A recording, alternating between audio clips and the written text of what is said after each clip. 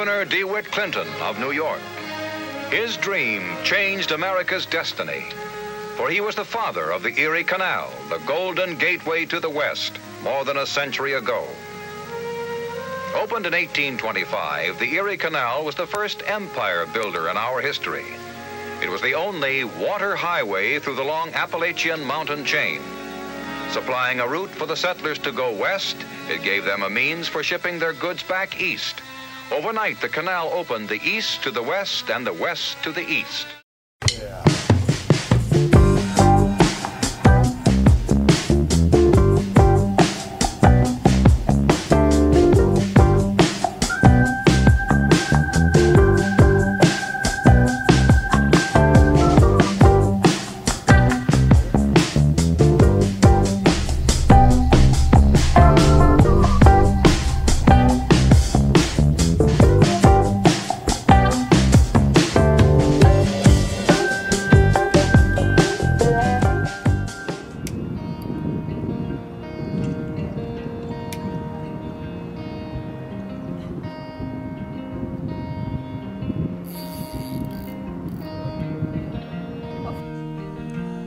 Okay, so we've crossed our wake and completed our great loop.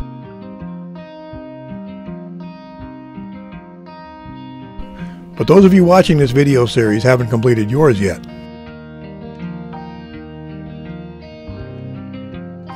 There's still 120 miles or so of the Erie Canal left to see. So saddle up and let's move on. Slap some bacon on a biscuit and let's go. We're burning daylight. We left Waterford and entered a series of locks known as the Flight. There are 5 locks in a row that raise you a total of 165 feet and get you started on the Erie Canal.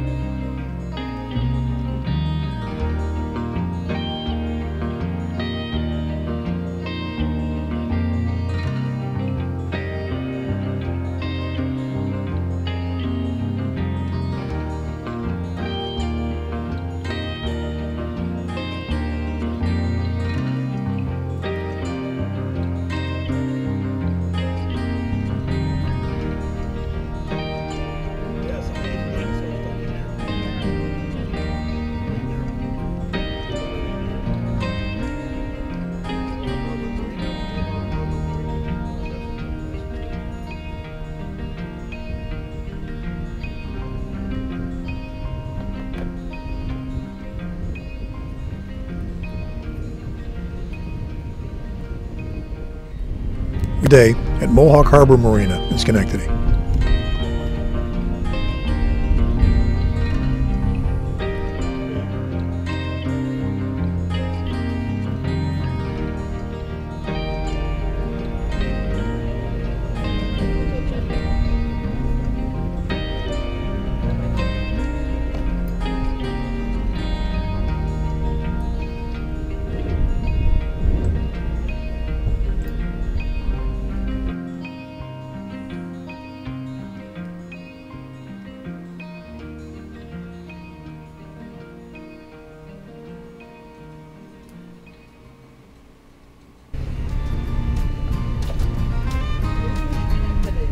Friday, July 15th, we passed through 3 more locks on our way to Amsterdam, New York, where we spent the night at their Riverlink Park Marina.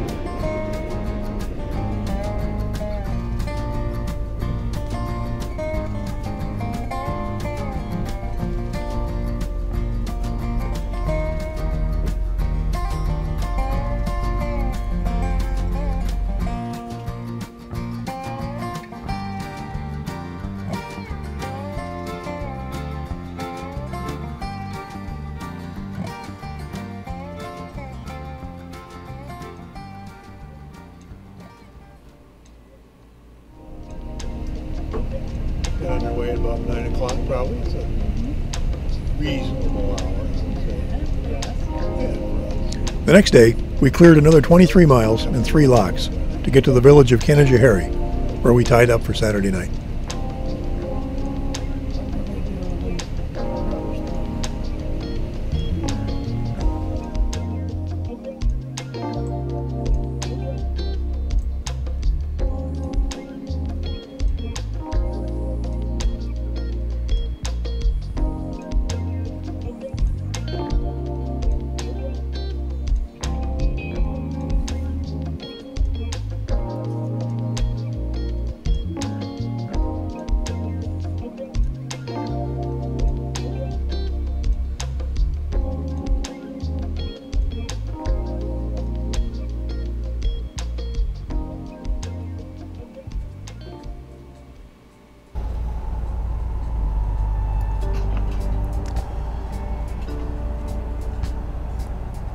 On Sunday, we moved another 20 miles or so to Little Falls.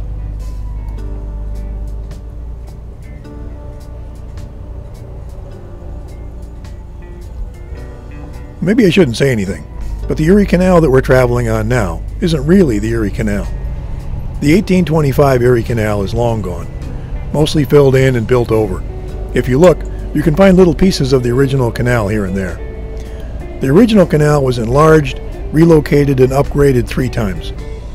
The version that exists today is from around 1910 to 1918. It wasn't even called the Erie Canal.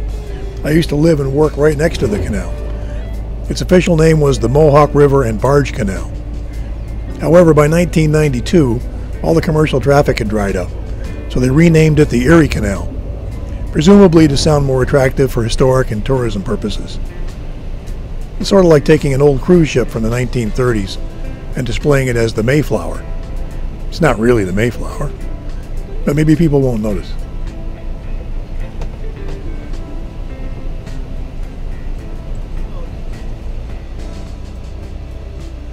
At any rate, we had a smooth 20-mile ride. The last lock of the day was lock number 17. This lock has the highest lift of any single lock in the New York Canal system, at over 40 feet. The guillotine-type door weighs 150 tons.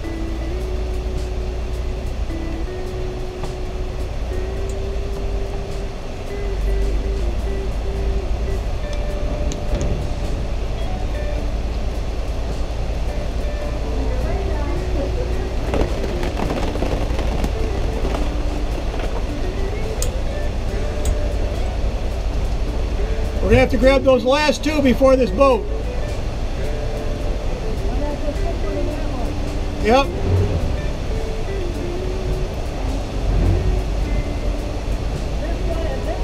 No, the last 2. Oh, wait a minute. Okay, those will work. Yes. I didn't see that one.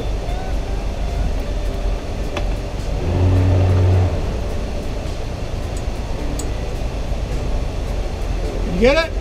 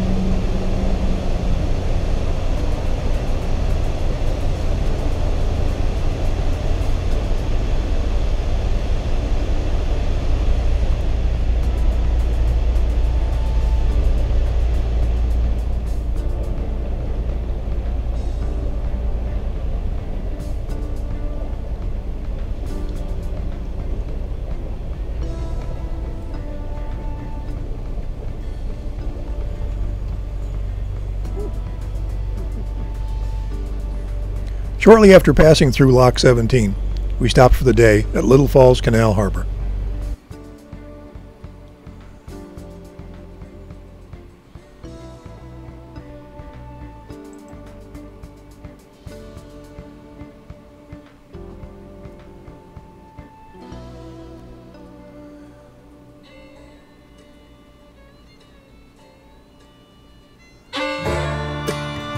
Monday, July 18th, the forecast called for rain and thunderstorms on and off all day, so we settled in to spend the day in Little Falls. Sharon did laundry, and I repaired the door frame of one of our storage lockers.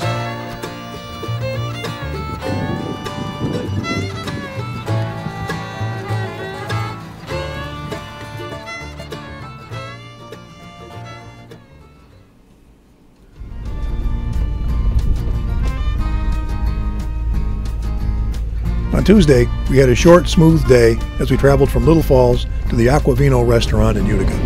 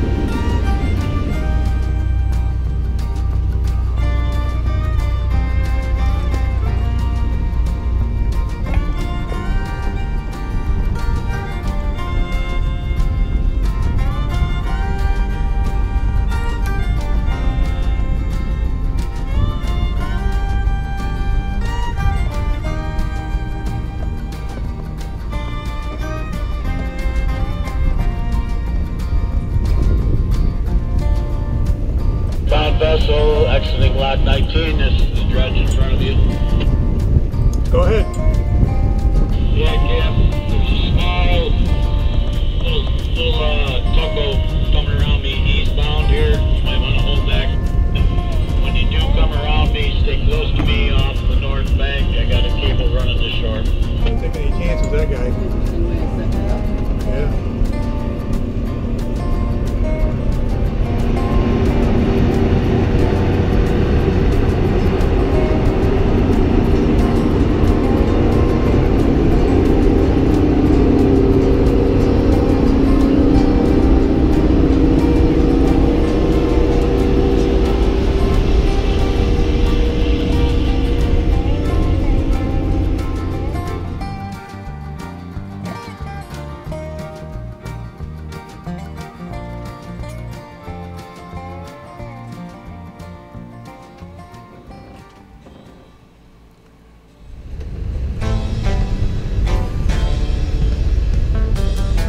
Wednesday, July 20th would be the final day of our journey, as we left Utica and traveled 28 miles and passed through 3 locks en route to Sylvan Beach, New York.